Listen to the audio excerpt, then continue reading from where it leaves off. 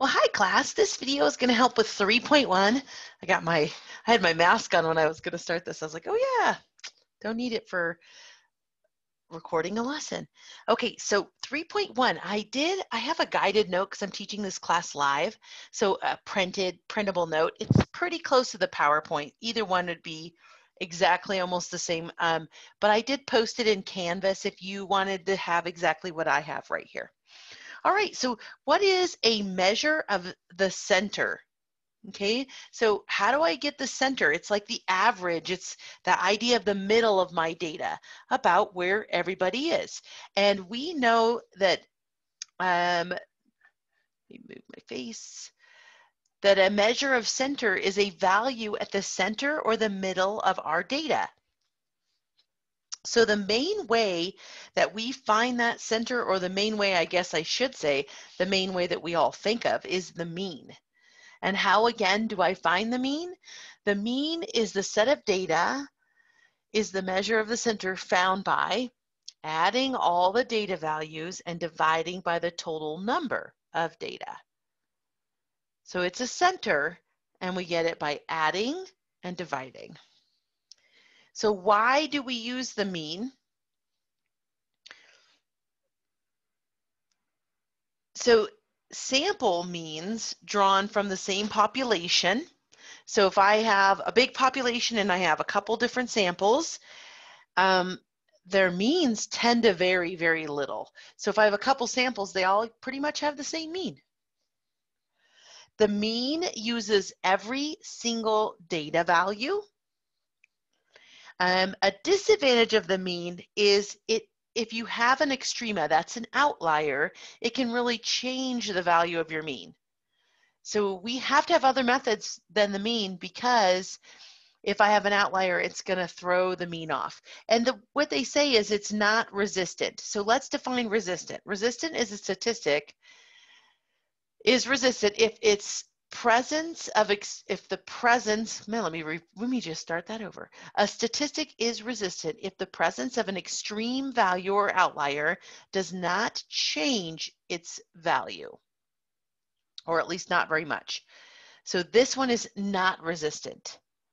Outliers really change your mean. I love the example of incomes. So if we have one person that lives in Nevada, or not Nevada, not Nevada, in Wyoming that makes a ton of money, if we include their billions of dollars they make with everybody else, it's going to make our incomes look really high. That outlier will change our middle or our average income. So the notation's a little bit different. So we have this kind of like fancy E, and that means to add something up. That means the sum of a data value. So when we use that, we means add up stuff. X typically means the actual data value. So if I'm talking income, if that person makes 10 billion, then their data value is 10 billion. If you have me in there, it's a way less than 10 billion. We'll just say I make 10,000. That would be my data value. N represents the number of data values in your sample. Capital N represents the entire population. Just telling you, you don't see capital N hardly ever. We will see N, and you need to know it is the number in our sample. So if I go to do the mean, I add up all my values and I divide by how many were in it. And this is the mean of a sample. If I want the mean of an entire, and the X bar does mean mean, and you should see that on your graphing calculator, in Excel, in StatCrunch, I think, they all use that symbol. This one also means mean, but that symbol means the mean of the entire population, and it's found by adding up all the data values in your entire population and dividing by how many were in your population. Okay, that's symbols. All right, here's my big caution. Never use the term average when you're referring to a measure of center. Now, then I say that, but what does Excel cause or use for mean? Average. So if you're in Microsoft Excel and you want the mean, you don't type mean, you type average. which is silly because average just means the middle, and it could be the median, the mode, the mean, the mid-range, like any of the ways to find the center. So the word average is often used for the mean, but it is sometimes used for other measures of center. The term average is not used by statisticians. So let's go ahead and find the mean. So question 1 here. So find the mean. So what am I going to do? So this is data speeds for Verizon. I am going to add up all these data points. So doesn't matter to me what we use. So 38 clear, 38.5 plus 55.6, 0.6 plus 22.4 plus 14.1 plus 23.1, and I get 153.7. Okay, and there's 1, 2, 3, 4, 5 numbers. So we divide by 5, and I get an average of about 30.74. Okay, I use the word average. I got the mean of 30.74. Add them up, divide by how many there are. So what is another way to find the average or the middle or the center is the median. So remember, the median is when you put your data set in order, increasing or decreasing, and you find the middle value. So the book's definition, the median of the data set is a measure of the center. That is the middle value when the original data values are arranged in order. Okay, so what is our issue with this one is what if you don't have an exact middle, then you have to take the mean or add and divide by 2 of the 2 middles. But if we look at this, to find the median, sort your data. That's the biggest pain, but we already looked how to sort our data in StatCrunch, so you can sort your data in technology, and then if the number of data is odd, then you will have an exact middle number. Great, that's our median. If the number of data values is even, the median, then you find that middle number, like put a line that's going to cut you exactly in half, and then those 2 numbers you add and divide by 2. Okay. What are the properties of a median? The properties of a median does not change by large amounts when we include just a few extreme values. So the median is resistant. If I have a lot of outliers in my data, the median is a better choice. The median does not directly use every single data value. Just something to know. Okay. So here's our example. What's the median of these numbers here? Well, we're going to have to put those numbers in order. So what is our smallest number there? 14.1. Okay, what's our next smallest number? 22.4. And then 23.1. Then the 38.5, then the 55.6. I find this to be the biggest pain when you're doing a median. So use technology if you have lots of numbers. And then we have an exact middle number because there was odd, there are only 5, and it's 23.1. So our median is 23.1. Okay, so what if I now have 1, 2, 3, 4, 5, 6 data? Again, let's put these in order. So 14.1, and then we could cross them out if you want as we go through, whatever. And then 22.4, and then 23.1, and then 24.5, and then 38.5. and 55.6. So on this one, I see 3 and 3. So this splits my data in half, and I need the average of these 2 numbers. So 23, 23.1 plus 24.5 is 47. So I'm going to show that just because. So it's 23.1 plus 24.5 divided by 2.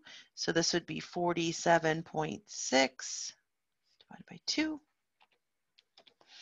which is about 23.8. So there's our median if you have odd versus even. All right, what is the next central way to find the middle? Would be our mode.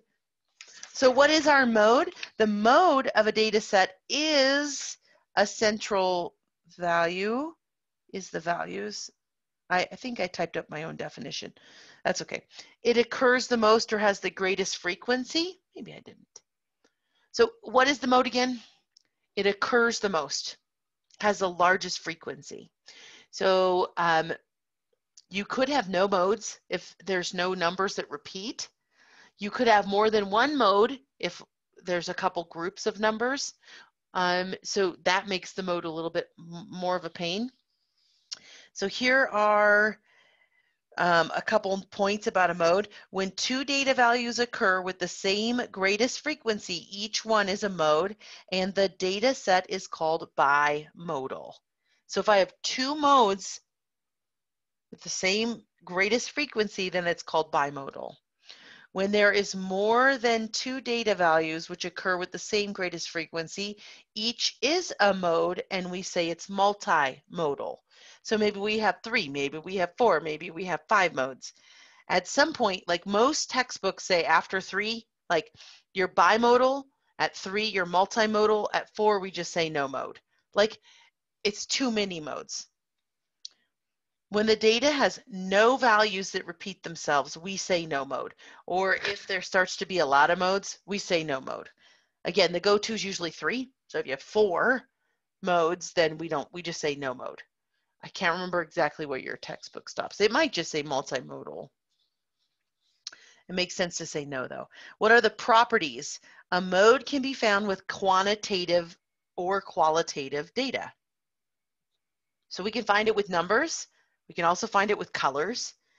So mode is our only way to find the middle of qualitative data. Say wrong. So we can use it with both quantitative and qualitative, but specifically qualitative. A data set can have no mode. We just said that, one mode or multi-modes. So let's find the mode of these speeds. Oh, sprint data speeds.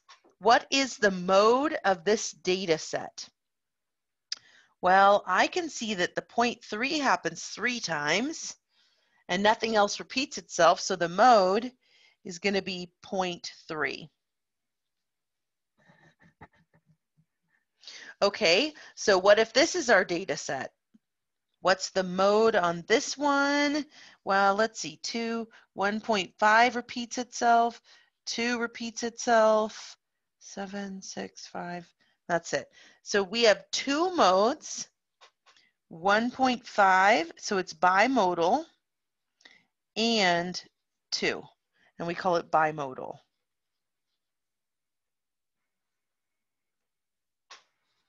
Okay, so we have 2 modes on that one. And here's my last example. Every single number is different, no mode. So can you see why the mode is not very good? Okay, it's great for qualitative, but why is the mode not very good? Because it's the numbers that repeat. Like, what if I have 2 data values at the very bottom that repeat and every other data is different? Then my mode might be way off the center. It may not be very accurate. So that's why when people do the average, they usually refer to the mean or the median because the mode isn't as accurate. But that's what the mode is. Last one. Okay, so mid-range is one that we don't usually talk about on ways to find the center, but it's actually the quickest, the easiest way to find the center. So what we do for mid-range is halfway between the max and min values of the original data set. So we take the highest number and the lowest number and we add them and divide by 2. There's the middle, okay? So I have a little diagram, mid-range. Highest plus lowest divided by 2. How quick is that? So mid-range, super easy. That's why we like it. The properties, because it only uses the max and min, it is very sensitive to extremes. So it is not resistant. If you use the lowest and the highest, and the lowest was like, you know, one of our outliers way off, then, excuse my God, then the mid-range is also way off of our data. It is very easy to compute. That's a property. That's a good property. And the mid-range helps us reinforce the very important point that there are several different ways to find the center of a data. We have 4 that we just went over. All right. So my next 2 examples are, let's do an example of the mid-range, sorry. So mid-range right here of this data set. So we have to find the lowest number, which is 14.1, plus the highest number, which is 55.6. Divide that by 2. I put those in, you can add them either way because I put them different than the way I did the problem before, but you can add either direction. I did max plus min on the other one, basically. So this is going to be 69.7 divided by 2. So the middle is about 34.85, which we have done a couple times and they've all been in the 30s. So same data. All right. Let's look at which measure of center should I use for the following. So number 1, if I'm doing income of every single person in Wyoming, should I use the mean, the median, the mode, or the mid-range? What would be the best thought? I think the best one would be median, because there are going to be people who make no money and there's going to be people who make a ton. Who's that? Kanye West that lives in Cody. Actually, we have other people like Ledoux and some other people in Wyoming that make a lot of money as well. What is the best way for me to calculate your grade in a course? Probably with weighted means, but a mean, adding up all the points you earned and dividing. So the mean is probably the best way to do a grade. What's the best way to find the average eye color, the center of eye color? The only way, mode. A quantitative data set that has a couple outliers, what's the best way? Not the mean, not the mid-range. I didn't even have one for mid-range, really. I could do the mid-range of your grade, highest, lowest, divide by 2. Hope you don't miss an assignment. So this one is median. That's what I really want you to think of when I think of, I have a data set and it's quantitative, addable, right, numbers, and it has outliers. Median is the best.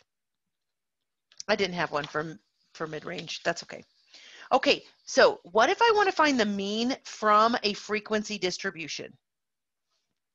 So here, if I have a frequency distribution or frequency table, and I want to find the mean, then what I can do is I can times the F times the X. That's the number of frequencies times the value of that row and divide by the total number of frequencies.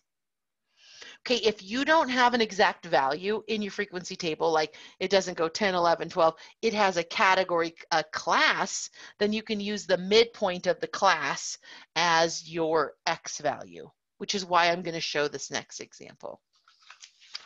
I don't want you to see this part yet. All right, it's the answer.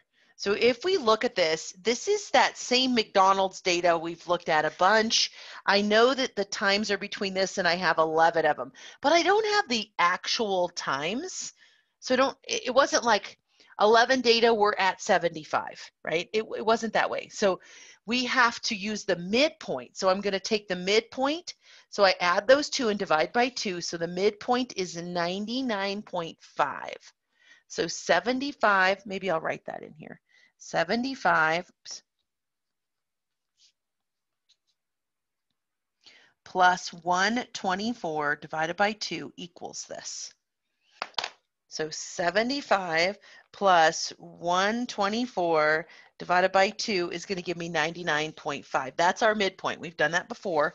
And then what I do for this one is I'm assuming those 11 values are around the midpoint, and that's going to give me this 1,094. Now, sometimes this would have been an exact value and the frequency was 11, so you just times them straight across. Sometimes I have to use the midpoint. So I do that for all of these. I get all of these values. So basically, I'm saying there are 11 numbers at this, 24 numbers at 149.5, 10 numbers at this, 3 at this, 2 at this, and then I have to add up all these numbers after I times, okay? And I have to add up all my frequencies, and I have to divide them to get the mean. So you can do the mean from a frequency table. You just have to times across, add the row of frequencies, divide. That is a mean. You could do the median also. A little harder, but you have to add up. I have 50 points. You would have to add till you're at about halfway through, which is 25. So if I look, 11 plus 24. So 11 plus 24 is 35.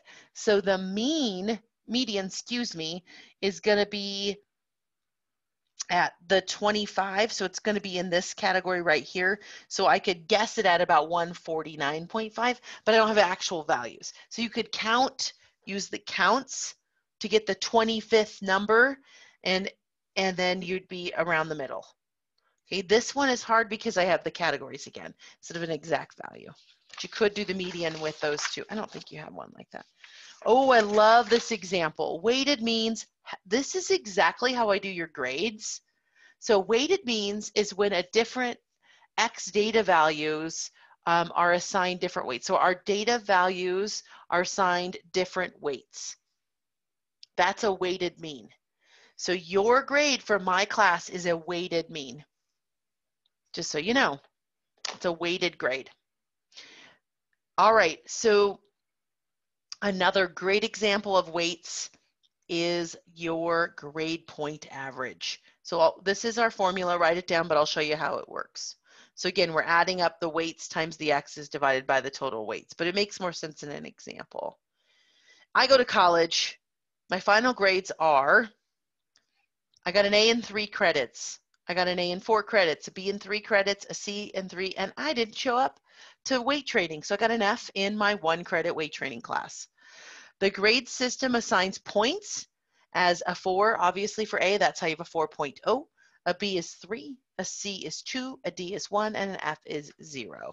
Let's calculate out her grade point average. Here is 1, 2, 3. Let me check this out. Here is kind of the idea. I made a little chart of this, so this is a little bit off my little note sheet, but that's fine. As I said, okay, so credits, she took 3, she got an A, and an A is worth 4 points.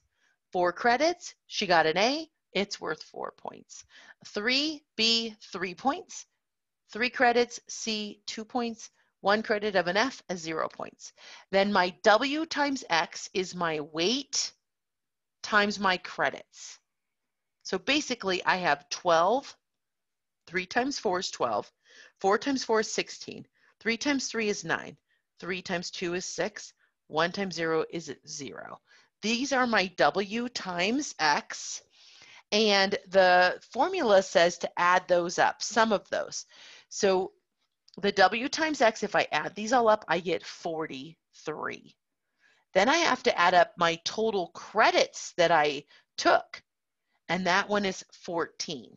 So my points are 43, my credits are 14, and the mean is found by dividing those. So this person had a 3.07 or a 3.1 GPA. Now the F didn't bring them down as much because it was in a 1-credit course and I had an A in 4, 5, 6, 7 of those credits, right? So there you go. This is how you can find your GPA with weighted grades. All right, so this section, mean, median, mode. Let's take a second and I will show you StatCrunch.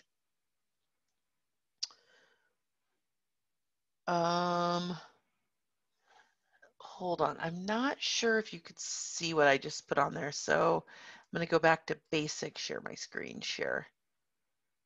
Okay, I think you can see this. I'll see when I record. I'm 90% sure. So in StatCrunch, if I put in data, maybe I'll put in that one set of data that we kept looking at. Where's that one? The 14. Okay, so I'm going to put in 38.5, 55.6, oops, no plus, and 22.4, 14.1, and 23.1. So I can go to stat summary statistics of a column, and I want to do one variable because that's the column I am calling. And I'm going to kind of go out of this. So remember, this is the box of what you want. So I'm doing it of one variable. This one's our mean. I'm going to hit now Control Shift, and I can click anything else I want in here. So do I want to know how many numbers there are? Sure. Oops, I'm not scrolling down. So scroll down. I want the median. Oops, nope. I just want Shift Control Median, mean. Well, it's wanting to do all of them. Maybe it's just Control Shift. There we go. So just Control.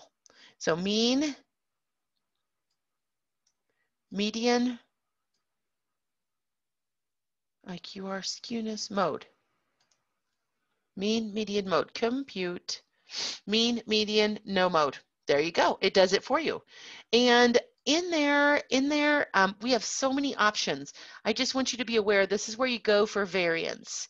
This is standard deviation. This is your standard error, your range, your lowest, your highest, your IQRs for the box plots. Okay. And if you ever just want to add something up, that's our in value. There's 5 of those. It's 5 is our number of data, not add them up exactly, but add them up is sum. It probably is in there.